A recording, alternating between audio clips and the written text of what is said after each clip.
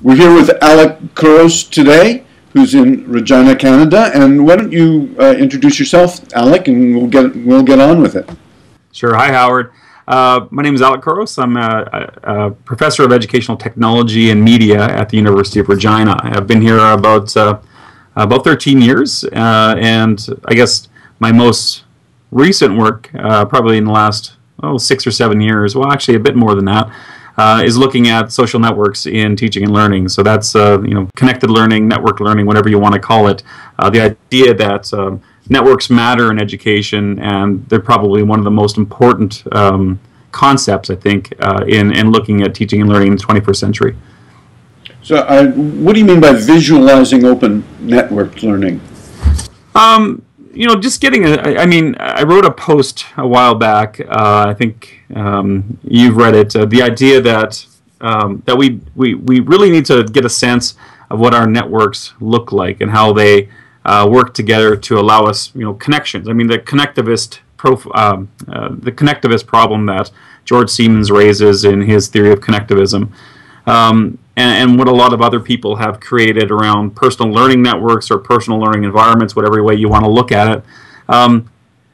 In visualizing networks, in network learning, I think the idea that it's important for us to get a sense of, first of all, the tools around us. And in my dissertation in 2006, I developed a little network teacher visualization, which I've adapted to, and many other people have adapted around. Rather than network teacher, network learner, I think those things go hand in hand. But first of all, really understanding all of the different types of tools that we can be connected to, whether they're microblogging tools, social networking services, whether it's even IRC communities, or if you look back at some of the more classic internet communities. But all of these tools, I guess, in some way mediate connections. The thing that I was probably a bit naive back in the day, and maybe I wasn't naive, I just wasn't ready to embrace at the time, was just how important that, again, it's not just about the tools, but moving in towards how these tools mediate connections, and that really the people behind those tools are the most important. I had the wonderful chance of being at my dean's retirement last night, and one of the things that he talked about walking through the field.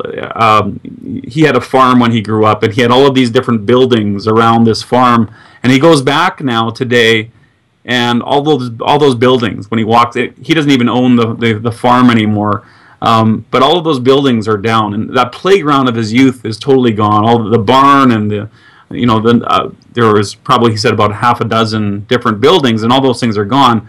But when he digs through the earth, he'll find things like perfume that he remembers women putting on, and things that you'd put on your heel so that your heel wouldn't rub off, and different things that he kind of buried in the dirt. And he asked the question, sort of, what endures? And I think that's one of the most important questions that we ask ourselves, is what endures beyond, when Facebook and MySpace and those things dissipate, when they're gone and they're replaced with something else down the road.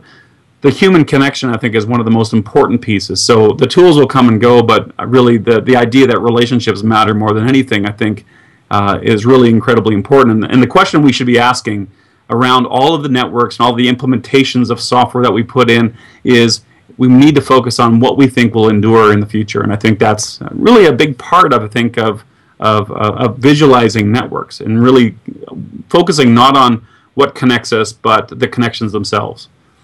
Well, what kind of suggestions do you have for educators and students who are just starting out about making those connections? I think your emphasis on making the connection is so central, because I think without further instruction, a lot of people think, well, I'll get a lot of Facebook friends, and I'll follow a lot of people on Facebook, right, on Twitter, and it's not really about the numbers, as I'm hearing you say it. It's about the connections. How do you do that? Well, there's a number of different ways to read social network data, and there's a lot of great tools out there that allow to, so if I decided to find a list out there that says the top 50 educators to follow on Twitter or whatever, you can easily subscribe to those people. Then you use like a Paperly tool to aggregate all that data. Then you've got a daily newspaper. You don't even have to go out and connect.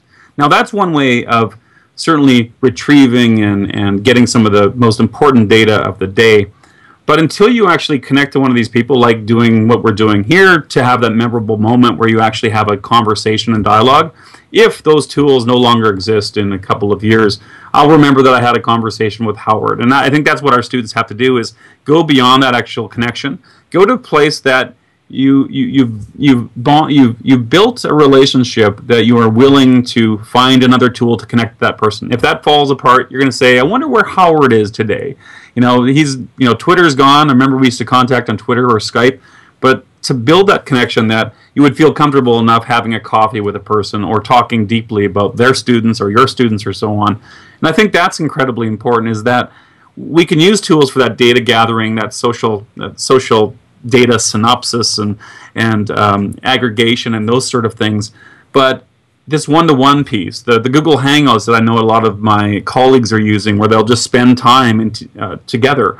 DS106, I mean, those radio connections, I know that DS106 is a thing, but it's much more than a thing as in radio. It's a community. It's a vibrant community of people who have connected online and who spend time face-to-face now because of those online connections. And I think that's so central to this. So with my students, I mean, and I could step back a little bit. One of the things that I've done in my class, and I was inspired by Dean Sharesky in this, is something called the Learning Project. So students will seek out a meaningful question, something that they want to learn online. So in a lot of cases, they go to things like musical instruments. I had one student create muklux because it was part of her cultural background and she had never had a chance to do this. So often artistic or musical things, but really to me it's any question worth answering. And so what they'll do is they'll form network connections. Of course, they'll read the internet in a more consumption model, but they'll also form internet connections, and they will find ways to learn these things, whether it's on YouTube or whatever else, a multitude of resources and tools. But at some point, they actually, what often happens in these projects is students will actually spend some time face-to-face. So the person who wanted to research muklux, she actually found an Aboriginal elder and she spent time with that person, learning the craft from that person. But the internet mediated that connection. And that was interesting. And part of that project, again, is also retelling that story. How did I do this? Sharing what you've done. And I think the telling process is so much important in terms of the teaching process. So reversing those, what's more central, learning to become a teacher, learning to be a teacher, I think is important. So reversing the priority of those two intertwined activities, I think is really important. So primarily I want learners, really strong learners in my class, and those people will be the great teachers. And I think making your learning visible is incredible. And that's one of the things that Dean Sharesky and myself, asking those questions. We asked two major questions in our class. How are you making learning visible? And how are you contributing to the learning of others? And I think those two questions are central to anyone learning in the digital age. You had a great exercise about making learning visible that, I think the best stuff is so simple when you see it that you think, well, why didn't I think of that? And why don't you just share that? Because I think it's so useful. So which one are you referring to? This is the one where you're going to ask your students to learn a skill, a concept, or idea. And that's the learning project I was just discussing right now. I mean, creating muklux, I think you may be talking about something slightly different. There's also something called, it's a summary of learning, which I think may be a little bit different. So there is the learning project, which people just basically decide to learn anything and then share that learning online. But I also do something called a summary of learning. So at the end of the class, at the end of the course that they take with me, they do a summary of learning. I've had some really interesting ones. One I can share with you is a guy by the name of Matt Bresciani. And so what he did was he actually created a Mario Brothers styled sort of video game, which was really, really cool. And he basically used Mario Brothers, like the game, as a way to actually share how he learned during the class. So that was his mode. I mean, he used video gaming, and then he actually created screenshots, every single screenshot. Like he created a video game animation using Mario Brothers, and And then in it, he basically showed all the connections that he made in class. Like he showed, when he was bouncing up on the bricks, he'd actually show these little flashes of all the people he connected to, which was really neat. But what was more important about that, he created this 45-second animation, which was really a lot of work.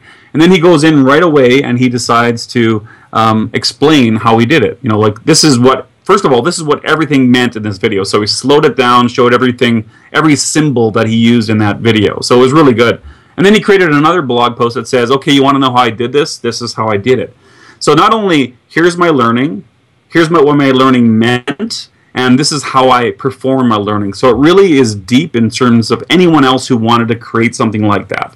And so that was another project. So the three central projects in one of the courses I teach, the undergraduate course I teach, is number one, creating a network. That was sort of their big project. So with that, they blog, they try to get comments, and I think one of the most important things is that they comment on others. They connect on Twitter, they use hashtags and so on. So that's a big thing.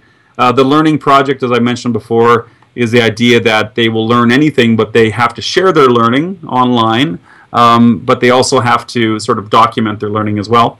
And then that final thing is at the end of the class, they do something called a summary of learning, which again summarizes all the learning that they did in the class or selected learning that they want to talk about. But again, it all comes down to the idea that we want to make your learning visible.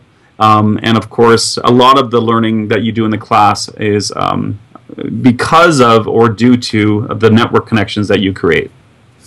I love the fact that we've been talking for, 10 minutes now, and we've used the word learning 100 times, and I don't think the word education has come in once. And I think that's a good idea. It's because it's, in education, we expect people to spend all day learning, and it's surprising that so little time is spent reflecting on, okay, so what does that mean to you? So thanks for making that visible, Alec. Well, thanks. Yeah, I really appreciate the time to talk about this. So thanks a lot. Thank you, Howard.